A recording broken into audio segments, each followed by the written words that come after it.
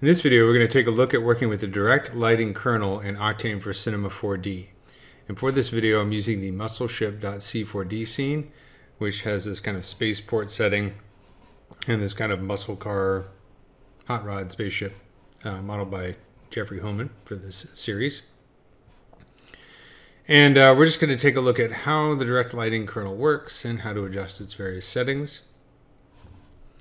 So I've actually put the Octane dialog docketed up here, and I've turned on the option for viewport rendering. So I'm rendering directly in the viewport as opposed to using the live viewer. So if I want to get to the settings, I'll click on this little gear icon. You can also find it by going to Octane settings right here, either way. And under the kernel tabs, I have this set to direct lighting. So here are my choices for rendering kernels. And we're going to have a movie on each one of these. So we're just going to start with direct lighting and worry about these settings right here in this window. So direct lighting kernel is a very nice, fast way to get a good looking render. It is not as physically accurate as the other lighting kernels. So it's not as physically accurate as path tracing or PMC. But it does get you to a result quicker. And it works well for scenes that don't have a whole lot of like transparency or caustics or refractions, which this scene is kind of a good example of. Most of the materials in the scene are just straight up reflective metallic materials or glossy materials or diffuse materials with some emission on them. So it's not a very complicated scene in terms of the types of materials that it's using. So it's perfect for working with direct lighting. The first sample, of course, is the max sample setting, which I have set to 5,000. Although for this scene, you could probably get away with a lower setting. So just to sort of recap, the max samples setting determines how long Octane is going to calculate until it is done. So if I set this to 1,000,000, then Octane is going to keep churning away at the render until it hits that setting of 1,000,000, even though it might have looked just fine at, say, 1,000 samples. So between 1,000 samples and 1,000,000 samples, you're kind of wasting resources if you set this too high. So you want to choose a value that is just high enough to get the result that you want. So even for this scene, 5,000 is a bit much, probably. We have to do some testing to find out. Every scene is going to be different. Let's set it down to 1,000 for now. And if I make like a camera change, it'll start calculating again. And you can see down here, we have the count of the samples, so it's making its way up to 1,000. So if you pay attention to this and pay attention to the quality of the render as the noise is eliminated, that will tell you what setting you need to set for your particular scene. So maybe this one could be a bit higher. However, a lot of the noise that you could see here on the ground could be eliminated by adjusting some of these other settings, which we'll get to in a minute. So the art of working with Octane is, of course, balancing render time with the settings, with eliminating the noise to get the result that you want. Below max samples, we have global illumination mode. So three choices are none, ambient occlusion, and diffuse. So this basically sets how the light that is bounced around in the scene off of various surfaces is calculated.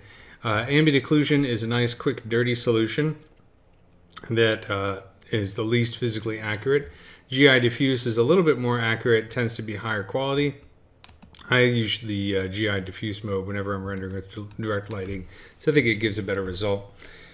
Below this we have the depth settings. So this determines how many times the lights bounce off of the surfaces back into the camera for each different type of reflection. So specular is for transparency, glossy is for reflective surfaces, and diffuse is for diffuse surfaces. So let's turn these all the way down to 0, and you can start to get an idea of how they work. So you can see how the light is not really bouncing off of the surfaces very much. It doesn't look very realistic. If I increase the diffuse depth, you can see the light bouncing off the diffuse parts of the surface a little bit more. But at a certain point, you know, the scene only requires so many bounces for it to look good. So if you set these too high, you might be wasting a lot of resources on processing that doesn't need to be done. Let's bring up the glossy surfaces so you can see those reflections come in. So if I bring this really high, it's not going to really change the reflections very much.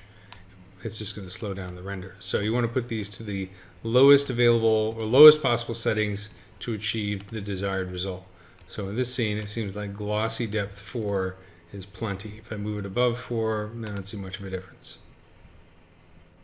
And there's not a whole lot of transparent surfaces. Even the windshield on the spaceship here is more reflective than it is transparent. So you can get away with a very low specular depth in this scene. But if you have a lot of transparency, then you're going to want to increase this so that the light rays go through those transparent surfaces properly. I'll set this down to something like 1 for this scene. The ray epsilon setting is useful for fixing artifacts that might occur in very large scenes. So when I'm talking about large, I mean large in terms of space. So if you're noticing, so if I bring this all the way down, you're going to start to see some artifacts down here. Like you can see the triangles, a little bit of weird shearing. It just looks kind of ugly and muddy. Like down here is especially noticeable. So as I start to raise this, those artifacts will disappear. So you want to bring this up to a setting that gets rid of the artifacts, but isn't necessarily too high, because the higher you make the setting, it can affect the way the surfaces look. If I brought this up to 1000, the reflections look a little bit different. So maybe bring this up to, let's just do a setting of 1 for the scene. And it's going to vary depending on the scene that you're rendering. The filter size adds a certain amount of blurring as a way to eliminate or reduce noise. If you set it too high, of course, your scene's going to look very soft. So it looks like everything's out of focus. So we want to keep this to a reasonable level in order to eliminate noise, but not make the scene look too soft. Default setting 1.2 is usually pretty good for most scenes. So to demonstrate some of the other aspects of the global illumination settings within Octane for Cinema 4D, I've switched over to the Cantina.c4d scene, which is an interior, shows this pilot and a robot hanging out at a bar together. And if we go to the GI mode, as I mentioned before, if I set this to none, you can see the scene looks very dark because we don't have a lot of light bouncing around within the shadows. Set this to ambient occlusion. We can start to see a little bit more lightness in the shadows here as light is bouncing around. And we can also check out the AO distance, which determines how far the spread is for the ambient occlusion. So if I bring this up, you should start to see more darkening in the shadows. If we bring it all the way down, we see less. A great way to test this is to turn on Irradiance Mode, which kind of eliminates the textures and allows us just to see how the light is bouncing around within the scene. So if I have Irradiance Mode on and I set the AO distance really low, you don't see a lot of that ambient occlusion spreading. As I increase it, now you start to see more of it darkening in the shadows. And then if I set this to diffuse, in this case, you see the lighting starts to look a little bit more interesting. And then we can control the spread using the diffuse depth. So if I increase this, we're going to get more and more diffuse bounces. Bring it all the way down to see this kind of dark view of the shadows, because there's not a lot of light bounce getting into the shadows. Let's bring this up to 5 for this particular scene, and I'll turn off Irradiance Mode. Both the path termination power and coherent ratio settings, if you raise them, can speed up the render, but they can also introduce noise. So path termination power, if you start to increase this, you might get more noise in the shadow areas. And the coherent ratio, again, this can help to speed up the render, but may introduce kind of a blotchy quality. So again, depends on the scene and what you're trying to accomplish, but you can always give those a try, see if they help speed up the render time. You can see this is starting to look kind of really weird over here in these lit areas if I raise this too high.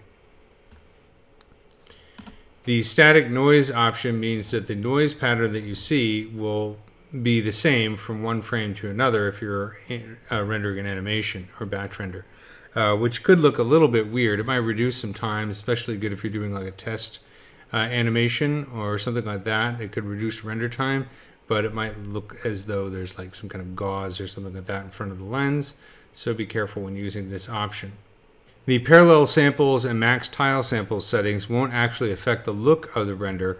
These can help speed up the render, but it depends on the architecture of your machine.